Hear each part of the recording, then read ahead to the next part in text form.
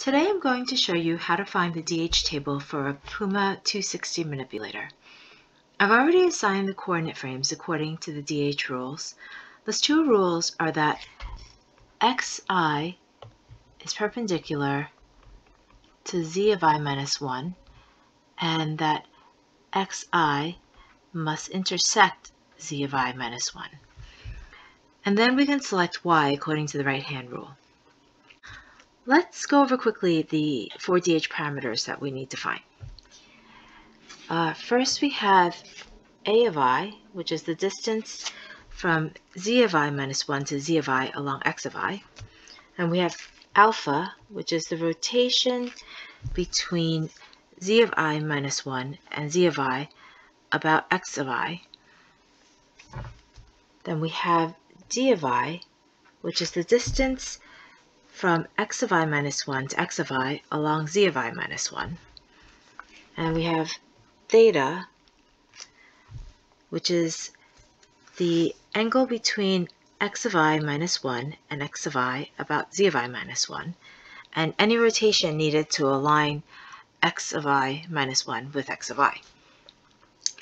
We can just kind of keep in mind that a of I and alpha I are about x of I, and d of I and theta I are about z of I minus 1. For link 1, we see that a is 0 as there is no distance between z0 and z1 along x1. For alpha, let's see what we need to do in order to have the z-axis align. We have z0, z1, and x0. Positive rotation is that way, and we need z0 to rotate negative 90 degrees in order for the axes to align. For d of I, we have 13 inches, and for theta, we have a rotation of theta 1 we need to account for, and no other rotation needed to align the x-axes. Now let's look at link 2. A is the distance from z1 to z2, which we see here is 8. Then alpha is 0 as the x-axes are aligned. For d, there's a distance of d2 from x1 to x2, but since we are moving the opposite direction of z1, this is negative. So d of I is negative d2.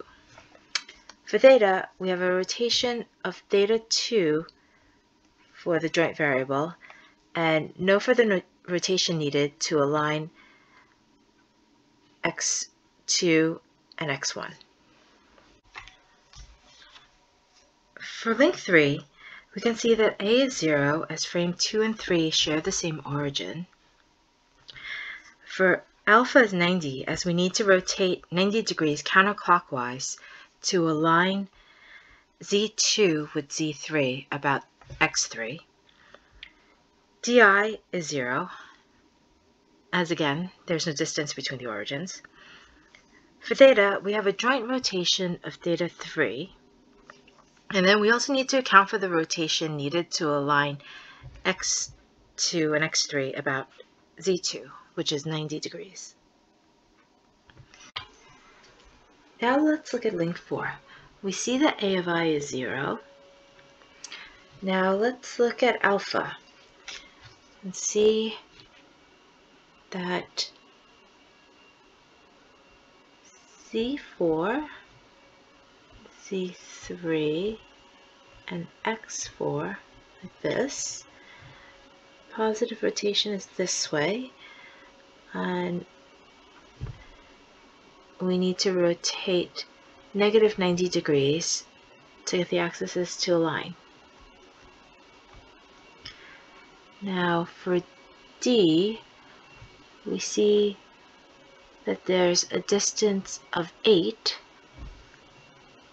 here, and then for theta, we have a joint rotation of theta 4 we need to account for, and x3 and x4 are already aligned. Now let's look at link 5. We can see that frame 5 and frame 4 share the same origin, so we know that A is 0. Now let's look at Z4 and Z5 to find alpha. Z5 is like this, Z4 is like this, and X5 is this way. And positive rotation would be this way, and we need to go this way. So alpha is 90 degrees, a positive 90 degrees. D is 0. And theta, we have a joint rotation of theta 5.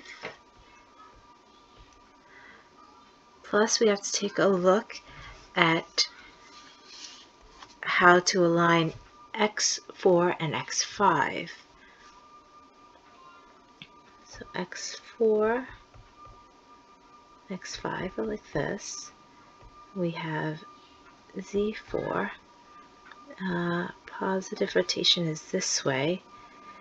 So we need to rotate negative 90 for the axes to align. Great, now let's look at link 6. Now for link 6, I've highlighted the axes so it's a little easier to see.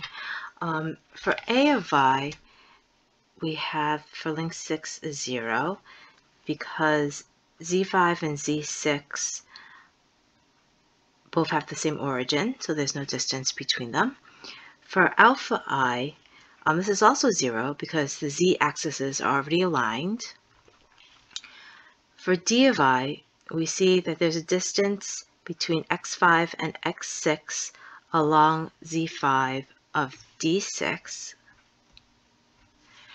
And for theta I, we see there's a theta 6 rotation for the joint,